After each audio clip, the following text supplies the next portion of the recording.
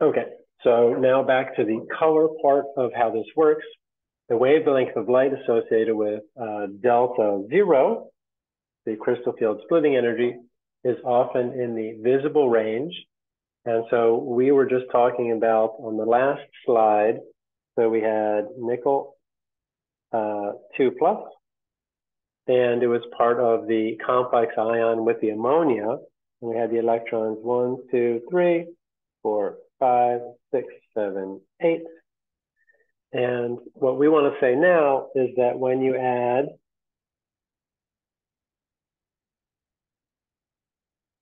a wavelength of light, similar to things that we saw in Gen Chem 1, you can promote one electron from the lower energy state, or the lower energy d orbital, 3d orbital, to the higher one.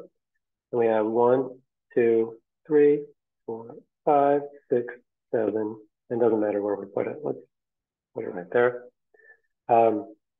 We create an excited state. We have the ground state here.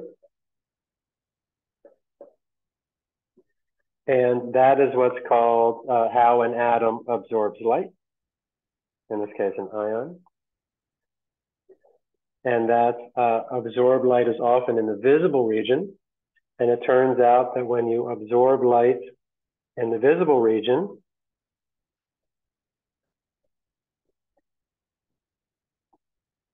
that you also appear a different color in the visible region.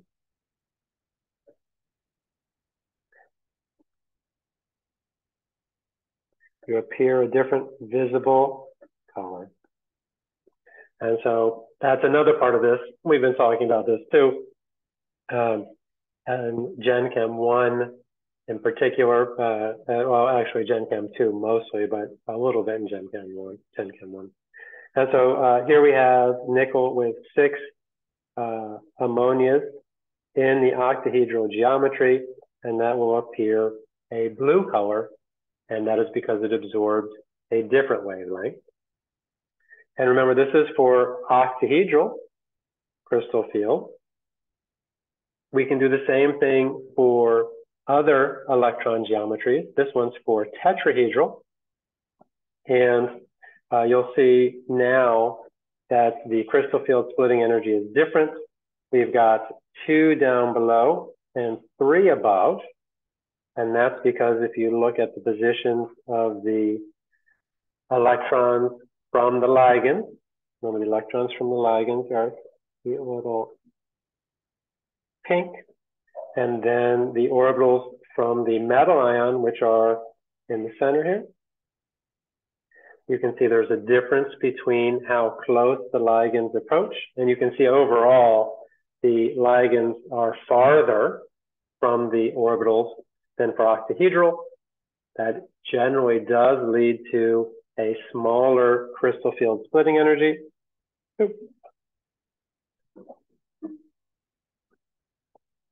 And this is for tetrahedral.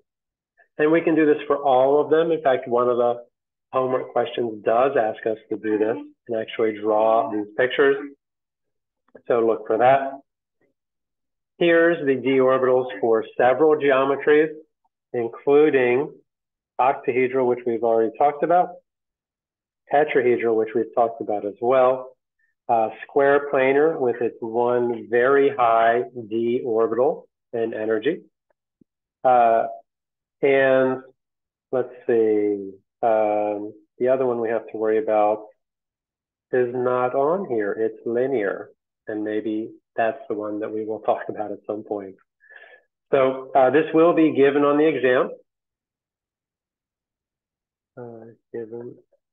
So this is not something that you have to memorize. It is something that you have to know how to use for all of these different ones.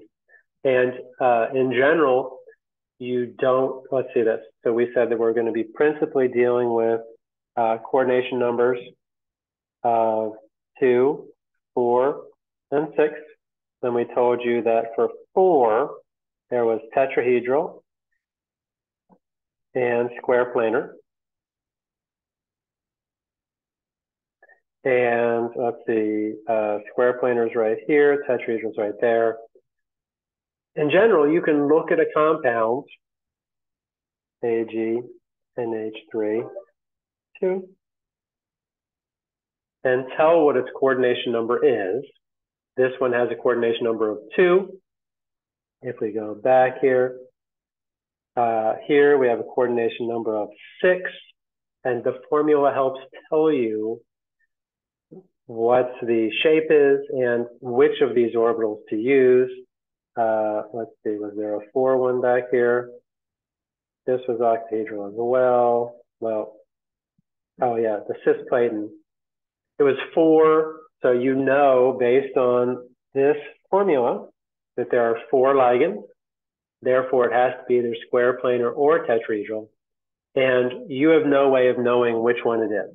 So don't worry about that. But I can give you a formula and expect you to know which of these to use based on the formula, unless it's 4.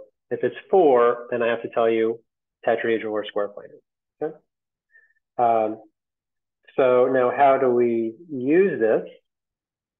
So this one says that cobalt with a 4 of the thiocyanate ligands with the N attached.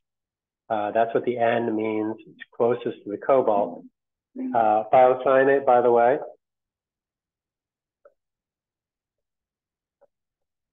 is a -1 ion, and it does have the N as the donor of the pair of electrons in the Lewis base to the cobalt. So we have 4 of them, that's 4-. Therefore, cobalt has to be 2+. So now we know the charge on the cobalt ion, because that's going to be important to tell us how many electrons the cobalt has. The questions we're asking is, what is its electron configuration? Is it paramagnetic or diamagnetic? And so let's tackle that. Cobalt atom is right here. It has 1, 2, 3, 4, 5, 6, 7 electrons. There we go. So cobalt atom is going to be argon 4s2, 3d7. Good. Then we have cobalt 2+ ion,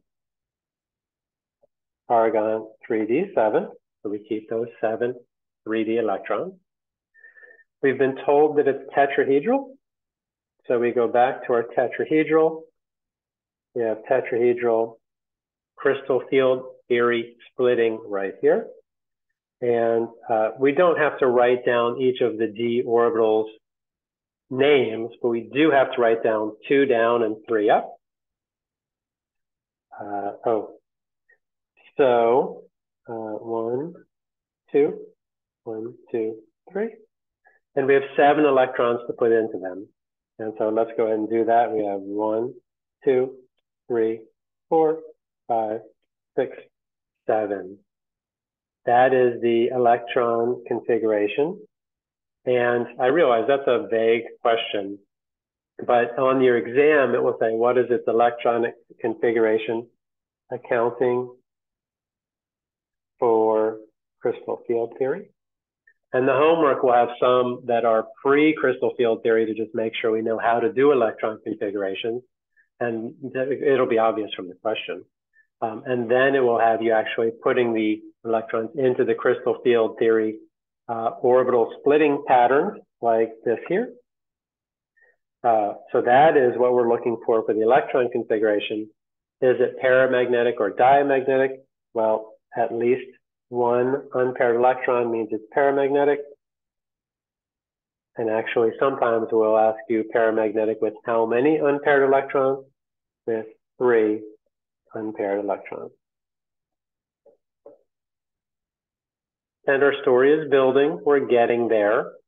We can now answer this question based on the information that we've been given.